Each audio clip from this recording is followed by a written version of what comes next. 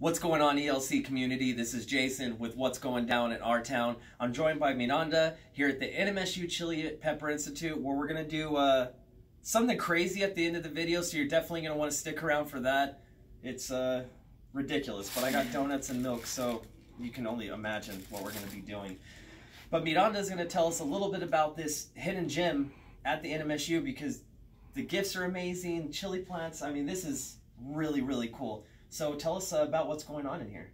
Yeah, definitely. So the Institute itself has been open for, well, it's been in existence for about 25 years. Dr. Paul Boslin, he's the fourth man to do chili pepper research here at the university.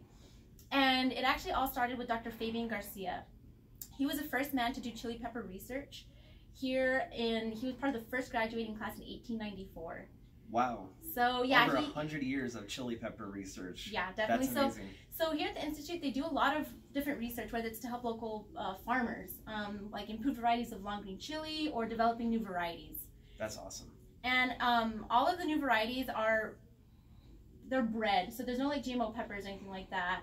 Our peppers aren't organic because we do use fertilizers, but everything's done through traditional cross-pollination breeding practices. So you guys have your own peppers that you guys created here that are just native to Las Cruces, I guess? Yeah, definitely. So anything that was developed here at the university has a Numex moniker on it. So you'll see it on a lot of our seed packages. For example, like this one says Numex Mirasol, and it'll be at the beginning of any pepper seed that we have. Oh, that's great. And these will all grow local then as well, because they're from here, right? Definitely, yeah. So most of the peppers, anywhere you can grow tomatoes, peppers will do just as well.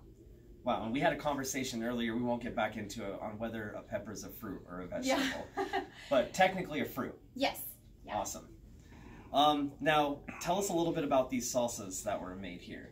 And tell us also a little bit about this unit on how they measure heat, the Scoville unit. Where did that come from? Sure, definitely. So the way they measure heat for chili peppers is originally, the way they used to do it, is they would dilute heat by drops of sugar water, which is really inconsistent because, like, for example, something that's hot for me may not be hot for you. Right. And if I'm going to dilute it, or if you're going to dilute it with sugar water, it's going to be like maybe 1,000 compared to my 500, for example. Okay. So what they do nowadays is they run it through a machine called HPLC, High Performance Liquid Chromatography. And wow. they'll dry the powder and they'll run it through this machine, and it'll detect how hot the pepper is, because the chemical in chili peppers that makes it hot, it's called capsaicin, and it's oil-based, which I'm glad you brought milk today, because water generally, oil and water don't mix. Mm-hmm. There's a protein in milk that attaches itself to that protein and allows it to dilute the heat. So that's what stops the heat factor, hopefully. Generally. So in anything that's a dairy product, whether it's cheese, milk, ice cream, you can use sweets as well, like sugar or bread helps, but milk or dairy products is probably your best route. So I should have brought more milk then. All right, and so on a Scoville unit scale, how much is the, let's say a jalapeno? Just a general store-bought jalapeno. Yeah, so your local long green chili that we have here, that ranges between it can go between 300 to 15,000. Jalapenos, for example, are between 30 and 50,000. And we have one that reaches 75,000, which is pretty hot for a jalapeno. Some of the plants that we have here, which are those tiny ornamental plants that we had mentioned earlier, those are pretty hot. They're 100,000, and they don't have a whole lot of flavor, but they're pretty plants. Okay. And they are edible, of course. And you're talking about the plants over here and stuff. I'll show them after. Yeah, definitely. And you guys sell those plants here too, right? Mm-hmm. Yeah. Because they're really cool looking, for a desk or office or something like that. They make really good indoor plants. Awesome, awesome. So what about the heat level of, let's say, this one? Yes. That we're going to try. Yeah, sorry, I was getting to that. Habaneros reach about 300 to 500,000. And the ghost pepper, which is also known as a Bucjalokia, it's a pepper from India. Okay. And that's how they call it over there.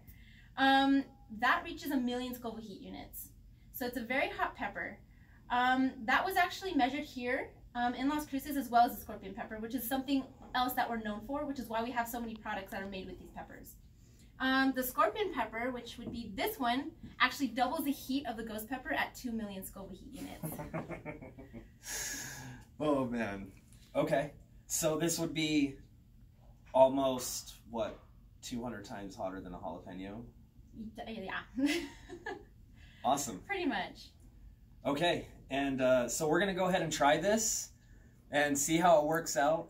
Thank you, Miranda, very much for having us here. Yeah, of course. And doing these. Also, you guys actually have a sale on your plants coming up in like first week of April or beginning of April, right? Yeah, definitely. So we have a plant sale, and generally in the location of where we have our teaching garden, which is open July to October, open to the public. We have a plant sale, and there we sell tomatoes, eggplants, chili peppers, herbs. So anybody who wants a local fix of vegetables, you guys can head over there. Awesome, awesome. Well, let's go ahead and dive in and give this a try and see what happens. So this is the 2 million one, right? Yeah, do you want to start with the ghost pepper one? Or we're going to do both? Yeah, yeah. Okay. I mean, if you don't want to. But no, yeah, let's do it. Let's okay. try it. Yeah. You want me to try it with you? You want to try it too? I'll go. Yeah, sure. I'll join you. I'll join you, yeah. Is that enough? Or yeah, more? You can try more if you want. Okay. I don't know what your heat tolerance is, but we're going to test it out. I don't know if it's a million Scoville heat unit tolerance, that's for sure. I can handle pretty hot, so. Okay. Well, cheers, let's try it. Okay.